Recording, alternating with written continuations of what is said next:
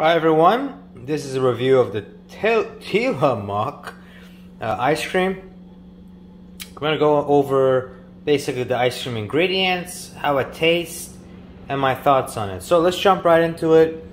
Most ice cream you get is probably not going to be healthy, and the ingredients are probably going to be really bad. So you can see right off the bat it says made with extra cream, which it's probably not good for the health, but a lot of people don't care about that, so let's jump into it. So basically we can see here there's 9 servings per container, 2/3 of a cup.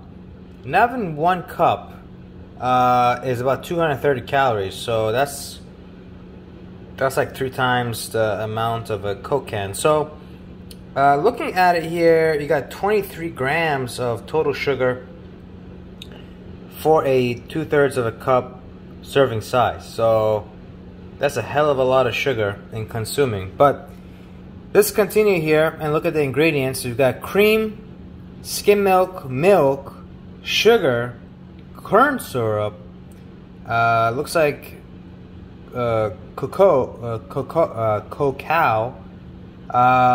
which is is not the same as cacao nibs, is cocoa. The lesser quality one.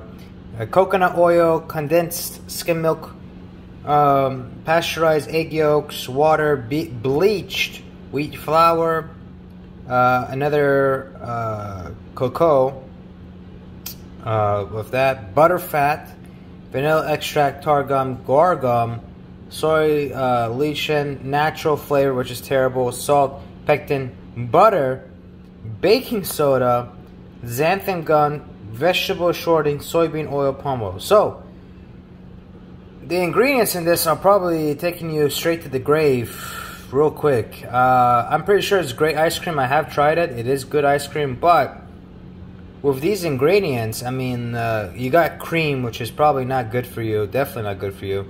Skim milk. It looks like they got another condensed skim milk. Right off the bat, the sugar is not good. The cream is not good. The corn syrup is terrible. Coconut oil is not the best to consume. It's not the best oil, but the worst is the vegetable shortening, the soybean and palm oil. That's the cheapest oil they've got out there.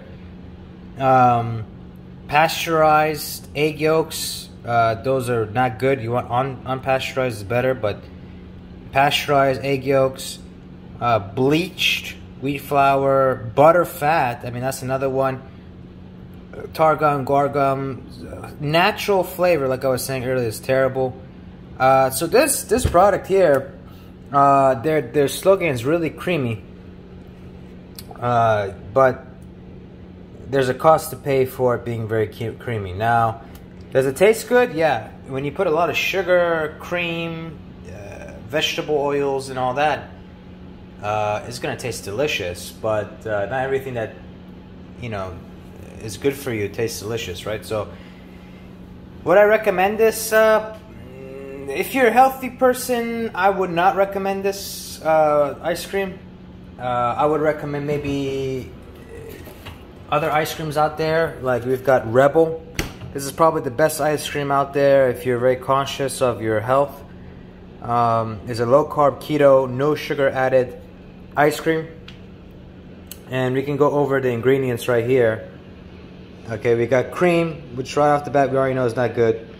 Water, cookie dough, erythritol, which is a type of alcohol for sweetening.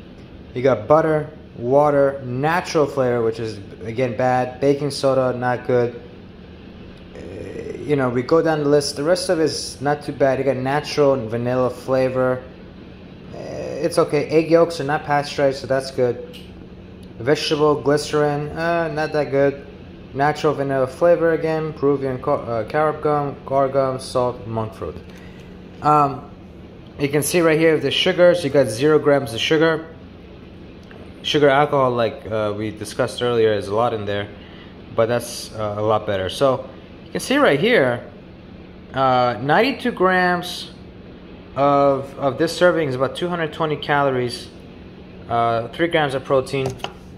We go over here, same thing, about the same. Protein is about 4 grams, but you got a hell of a lot of sugar. You got saturated fat 8 grams, total fat 13 grams. So saturated fat here 12 grams, total fat 21 grams. So this is because it's cookie dough.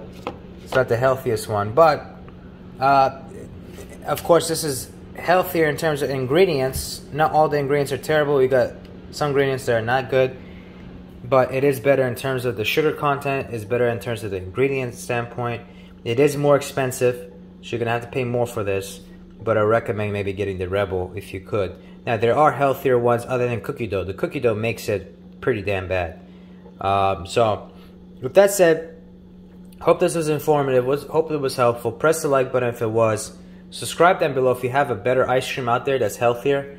Happy to hear your thoughts, and check you guys out on the next video. Thanks.